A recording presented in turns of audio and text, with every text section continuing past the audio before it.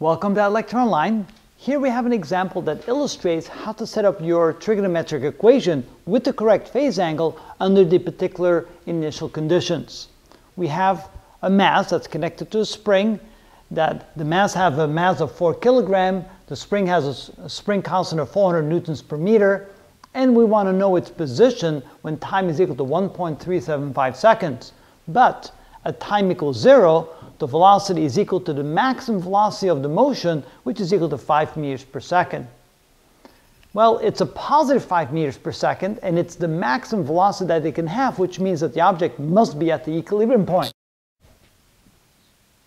And the object must be moving to the right, v equals v max, which in this case is equal to 5 meters per second.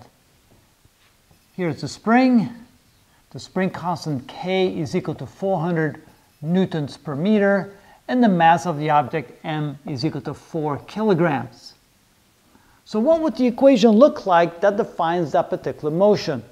It cannot be y equals 8 times the cosine of omega t, because that would place the block at its farthest point away from the equilibrium point, where x equals a, the maximum amplitude. That means that it should be shifted by a certain amount, and let's see here, it's at the 0 position. If we draw the function y equals 8 times the cosine of omega t, it looks like this.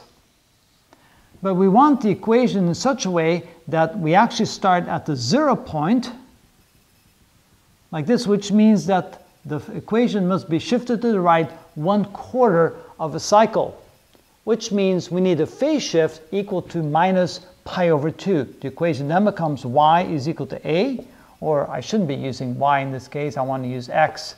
So let me keep using x because that's what I've been using before. X is equal to a times the cosine of omega t minus pi over 2.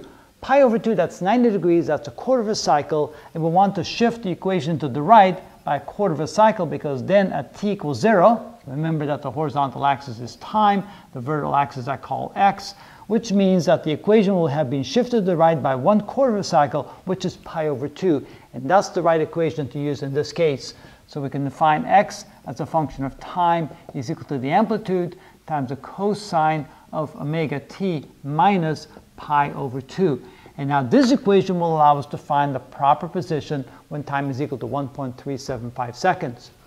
Of course, we still need some value for omega. We know that omega is equal to the square root of k over m. In this case, that's equal to the square root of k, which is 400, divided by m, which is 4. That's equal to the square root of 100, which is equal to 10. So omega in this case is 10. So x, when time is equal to 1.375 seconds, is equal to, did I give an amplitude? I didn't give a maximum amplitude, so let me add that as well. Let's call a, the maximum amplitude, to be 10 centimeters. We're going to need that in the equation here. That's equal to 10 centimeters times the cosine of omega, which is 10 times the time, 1.375 seconds, minus pi divided by 2.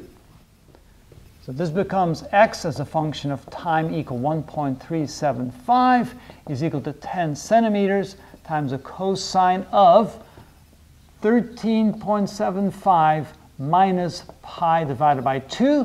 And now I need my calculator. Remember, the calculator should be in radian mode to get the correct answer here. Actually I'm going to take pi divided by 2, make that a minus sign, and add to that 13.75, then take the cosine of that, and I will get 0.926, which is equal to 9.26 centimeters. Rounding off to two significant figures, that would be 9.3 centimeters, which would be the position of the block 1.375 seconds after the clock started, and the clock started the moment that the block was moving to the right at 5 meters per second. So that's why you always have to be careful what equation you use to solve for position, velocity, and time.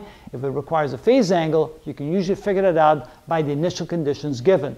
If the initial conditions are given in such a way that the block starts at the maximum displacement in the positive direction, use y equals the cosine of omega t. But if it's in any other situations, you must either include a phase angle or use a different function, a cosine or a sine instead of a cosine, for example.